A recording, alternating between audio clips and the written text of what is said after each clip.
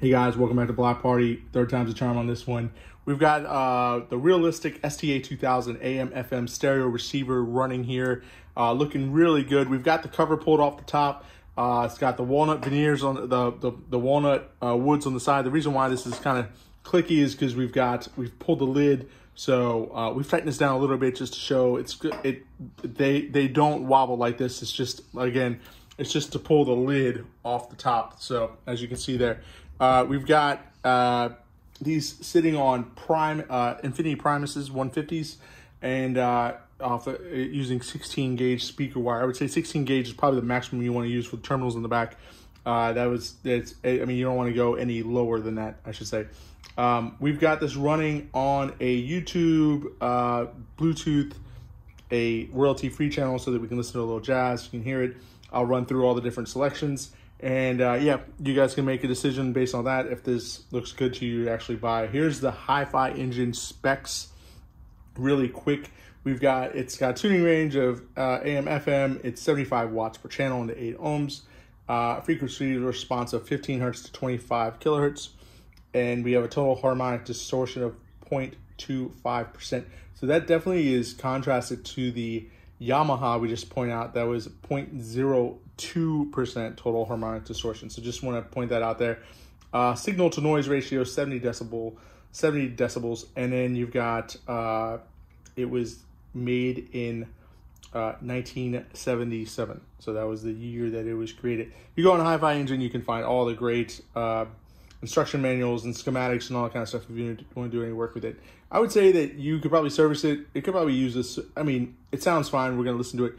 There's no static on it, but I guess if you'd wanted to service it, you know, to add some life to it, go for it.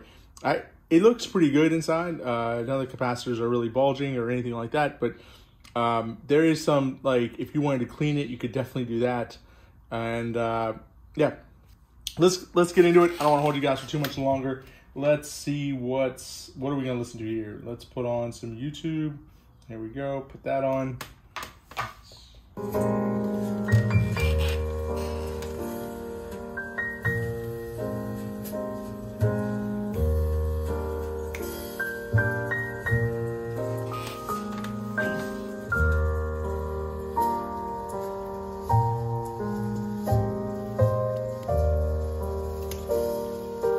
Can't tell if the lights are out up here because of the lighting here.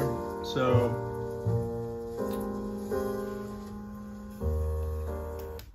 it's got a headphone port as well that works great. Let's put the volume up here a little bit. A little static there.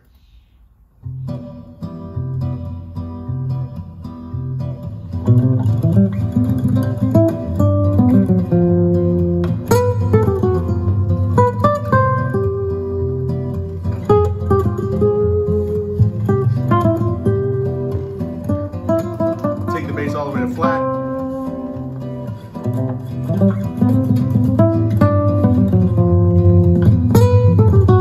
Definitely hits.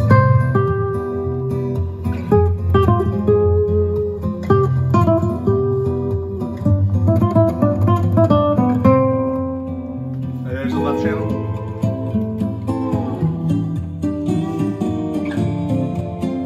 So no bleeding. You don't hear it coming out of both speakers.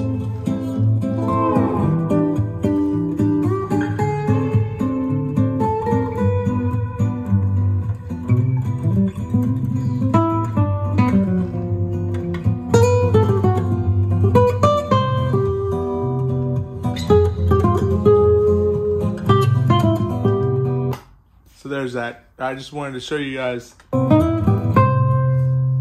also, you got your little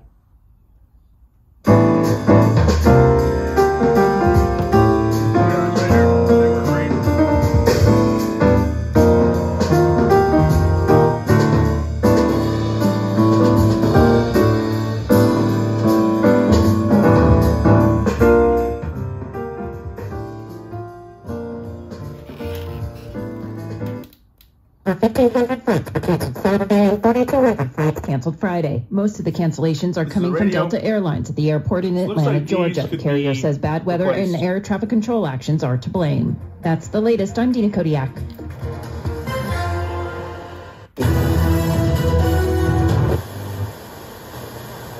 with a home run. Then we have the Mancini bats second.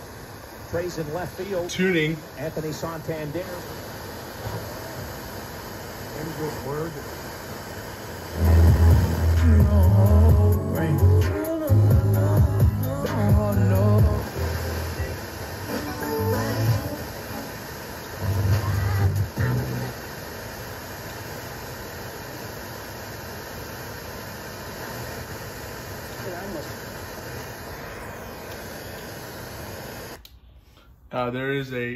There is an antenna on the back as well, and I'll show you guys that here in just a second. Let's pull this around. The wood on the side looks really good. Let's see without knocking my phone off here. This thing is so. I'd be lying. I told you what's going on here. This thing is heavy. I mean, I would imagine it weighs about 40 pounds, give or take. So, lots of stuff going on in it. Speakers are going to be stretched, so we're just going to pull this around to the back. Here we go. We got the antenna right here. This goes up and down, and it pivots in and out like that. So you can always adjust that. You can see here, there's just, these things are pretty crusty here. That's where I said it could be used some cleaning. You see the oxidation right here. And you've got a ground as well. That one works. These can be cleaned up. We'll probably do that. You've got these tape connections as well. Pre-outs for if you want to do a preamplifier to this. These are, oh, we got them. I don't want to mess with that while it's turned on. I don't like it. I don't know. Superstitious. You've got A and B terminals here. You can do RCA to your speakers. Here's your speaker jacks as well. Like I said, 16 gauge is what I'm running right now, so that works. That's about the maximum that I can do as far as if you're going down like 14, 12, whatever. You've got this speaker terminal down here is, oh, it's this one. This one's a little bit seized. I'll try to work on that a little bit. That one works.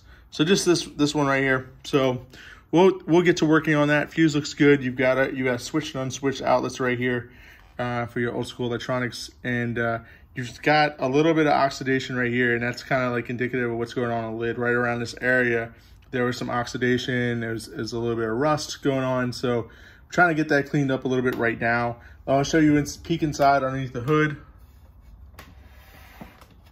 You got the heat sinks here. I don't want to touch anything. Like I said, this is the, let this go down. There we go. As you can see, there's just some dirt and grime there, as well as over here on those heat sinks as well, or on those rails, I should say. Overall, I mean, that's the main issue, and that's on the backside, and that correlates to the kind of like the rust and stuff that's going on with it.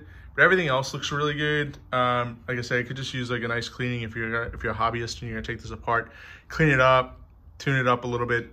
Everything else, like I said, works really good. The stereo connector runs really nicely. So again, we'll get you guys. We'll get this. As you can see, I've taken all the screws off so I can pull the lid. And yeah. We got a couple more of these guys coming up here shortly, and this will be going up in our store today. Thanks for watching, guys, and have a great Memorial Day weekend.